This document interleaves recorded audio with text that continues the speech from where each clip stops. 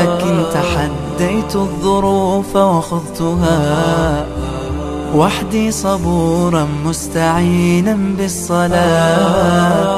كم مرة عصف الأنين بداخلي، كم مرة قد ذاق قلبي من أساه محن تمر، وكم كرهت مصابها. Shaykh al-Islam Ibn Taymiyyah rahmatullah alayhi narrates an event, okay, narrates an event, and it shows, you know, the basira that he had, the insight that he has, and how his methodology was in total opposition to the bandits of Muhammad Ibn Abdul Wahhab and his likes. And Muhammad Ibn Abdul Wahhab was a Takfiri and a radical. As you can see on screen, we've got the book Minhaj al-Sunnah Nabawiyyah by Shaykh al-Islam Ibn Taymiyyah rahmatullah alayhi. And he mentioned, subhanallah al-azim, listen to this, subhanallah, very profound, very powerful, and clearly shows how Shaykh al-Islam Ibn Taymiyyah is so different, is not on the same wavelength as the Takfiri radical Muhammad Ibn Abdul Wahhab and his likes. May Allah forgive Muhammad Ibn Abdul Wahhab. He mentions, وَقَدْ عُلِمَ أَنَّهُ كَانَ بِالسَّاحِلِ الشَّامِ جَبَلْ كَبِيرٌ. He mentions that it is known, okay, it is known that on the seaside of Sham, there's a big mountain. فِيهِ أُلُوفٌ مِنَ الرَّافِضَةِ يَسْفِكُونَ الدِّمَاءَ. That it's inhabited, okay, or thousands of Rafidah reside there, and they went about spilling the blood, okay, of the people. What else did they do? And they took their wealth. They took their wealth, okay? And it mentions they killed so many people, okay, and they took their belongings as well. So the Rafidah, okay, live in this seaside, close to the seaside, the Sahil. It could be the area similar to where Bashar lives. I think it's, where does he live? I forgot where he lives now. It's going to come to my head. Let me think. Lataqiya, I think he is. I think he's from that region, isn't he? And then he mentions, وَلَمَّا إِنْكَسَرَ الْمُسْلِمُونَ سَنَةَ الْغَزَّانِ. Okay, that when the Muslims were defeated in the year of Ghazan, okay, they took their horses, meaning the Rafidah, and their prisoners, and they sold them to the kuffar, the Nasara in Cyprus, okay, in Cyprus.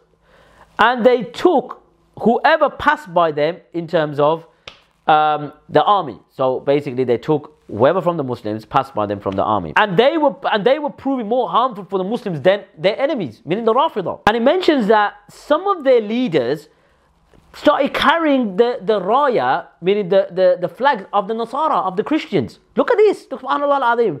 Shocking, isn't it? And then it mentions, وَقَالُوا لَهُ, and it is said to him, which one is better? Okay? Al-Muslimun or al-Nasara?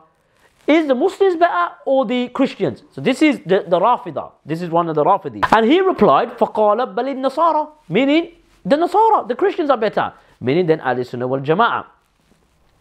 So then فَقَالَ لَهُ, and he was asked of him, or it was said to him, who will you be raised with on the day of judgment?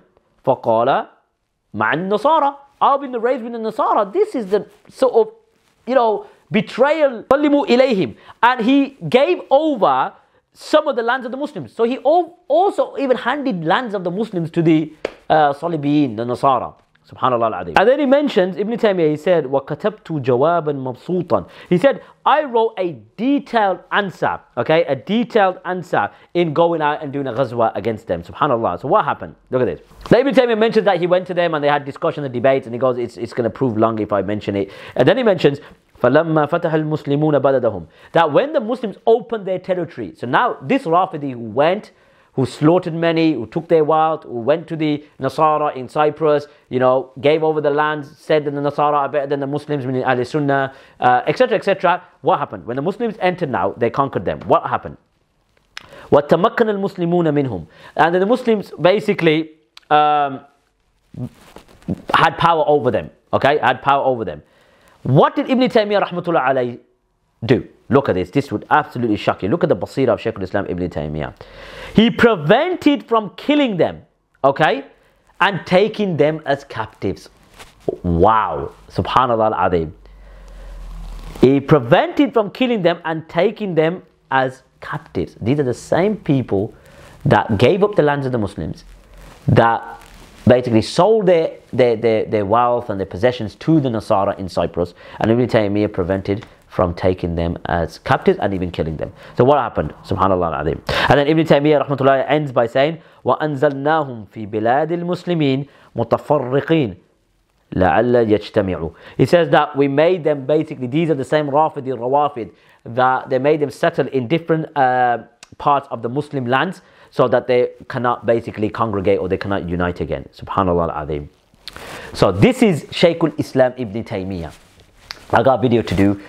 Basically, Sheikh Sultan al-Umairi Hafidhullah wrote a full book about how Shaykh al-Islam Ibn Taymiyyah viewed the Rafida, and it's clear how he was different to the Da'wat al-Najdiyya, the radical and the extremist.